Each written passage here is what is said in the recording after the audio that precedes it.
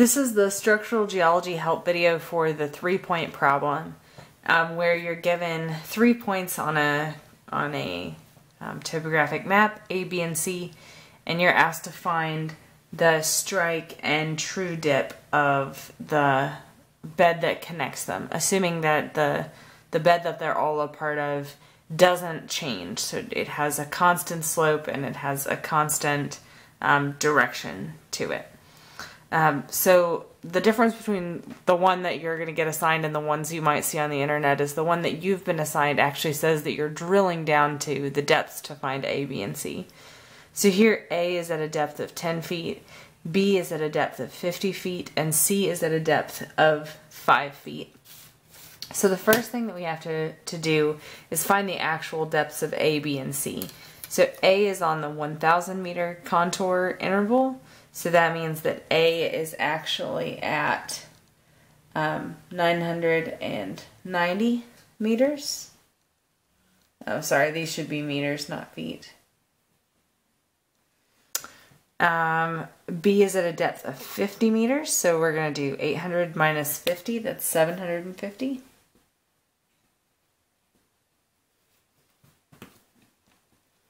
And C is at a depth of 5 meters, so that's 495 meters. Okay, so now we have the true depths. So the first thing you're going to do is connect A and C. You're going to connect the one that has the highest elevation with the one that has the lowest elevation. Okay, so I've connected A and C. And now we're going to find the apparent dip of the bed from A to C. So the way we're going to do this is you're going to draw yourself a little triangle and you're going to say the height difference between A and C, so the height of this triangle, is going to be the true depth of A minus the true depth of C. So that's 990 meters minus 495 meters is 495 meters. Okay, and then we've got to find the horizontal distance between the two. So I've got my scale over here. I know that every 2.5 centimeters is about 250 meters, so every centimeter is 100 meters. So that means that this is about 850 meters distance between the two. And I want to find the true dip of that, or the apparent dip, or the angle right here. Okay, so I've got the opposite side to the angle and the adjacent, so that means I use tangent. The tangent of that angle is 495 over 850.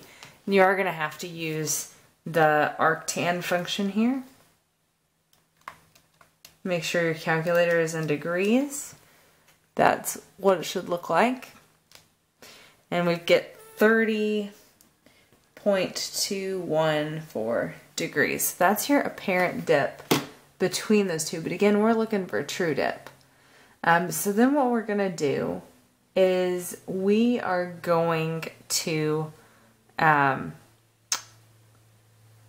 we going to do next?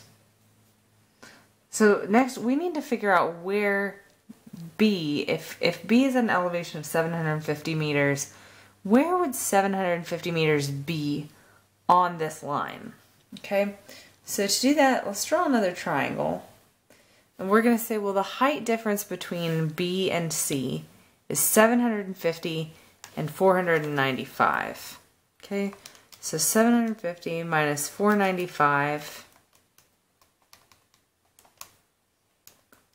is 255. So we're going to say there's an elevation difference of 255 meters. I want to know what the horizontal length is, where that point's going to plot on this line. And I know already that my apparent dip is 30.2 degrees. So now I'm going to use tangent again of opposite over adjacent. So tangent of our 30.2 degrees is opposite 255 over adjacent. And with some transferring, like transfer the x over here, divide by tangent of 30.2, 255 divided by tangent of 30.2 should look like that. It gives you 438.1. So that's in meters. And that means that if we take this point from C, we need to measure out 438 meters and put a point. And that's where that elevation for B lies on the plane as it dips from A to C. So if every 100 meters is a centimeter, then I need to come out 4.38 centimeters. Just about right here. And that's where B would hit that line. So we'll call this B prime. So the line from B to B prime, I'm going to draw this in pretty dark. That is your strike. That's your strike direction, because those 2 points have the same elevation. We know that any 2 points with the same elevation define strike. Okay, so what you would do to find the direction of strike is you just come up to any point in that line and drop a 90 degree line to represent north, and measure that angle using your protractor. So, maybe you measure it and you get 30 degrees. So that would be north 30 west is your strike direction. So now we need the direction of true dip. And the way we're going to get that is we're going to actually extend B prime past this line until it makes a 90 degree angle with C. And I've pretty much done that. If you don't have a compass on you to get that 90 degree angle, you can definitely use a straight piece of paper. That's fine. I'm going to use the end of my ruler to make sure I get a 90 degree angle. Okay, so there's my 90 degree angle, my triangle, and I want my true dip. Okay, so I'm gonna have a third triangle.